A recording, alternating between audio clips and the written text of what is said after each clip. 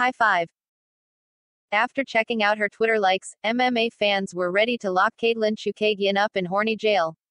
But it looks like she was just a victim of some amusing Twitter hacking. UFC women's flyweight contender Chookagian isn't usually known for her controversial social media presence, but leading up to her UFC 262 fight against Vivian Araujo, eagle-eyed fans noticed something a bit unusual going on with her Twitter likes. For those who may not know, all the tweets you like on Twitter are visible to the public in the likes section of your profile page. Those who happened to take a look into Chookagian's Twitter likes on Fight Week were shocked to find quite the extensive collection of hardcore pornography. Like, really hardcore. It's not exactly something the MMA media were comfortable bringing up in case it was indeed an accidental porn preference reveal.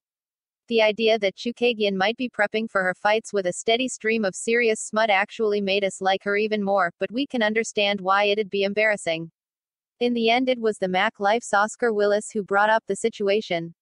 Have you been hacked, or are you just flaunting out there? He asked at the UFC 262 post-fight press conference. What? I like what I like. Chookagian said with a laugh. No, I'm just kidding. My Twitter got hacked like 2 months ago. Or I just thought I'd lost my password. I tried to get into my app and I couldn't get in. During every fight card I'm always tweeting, my tweets are always popping up, she continued. And every Saturday I was like, oh, my Twitter. I didn't get in and I just kinda never paid attention to it.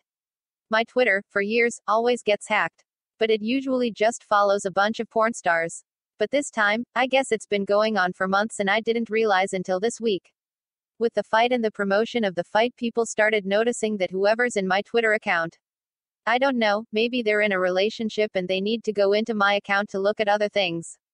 But it was not me, and all week I was trying to get in, but I was focusing on my fight, not my Twitter. But hey, it's out there, so if anyone needs some extra content they can go to my Twitter. What's more likely than some individual using Chookagian's account to browse smut is that her account was added to a botnet that generates follows and likes for various shady Twitter accounts.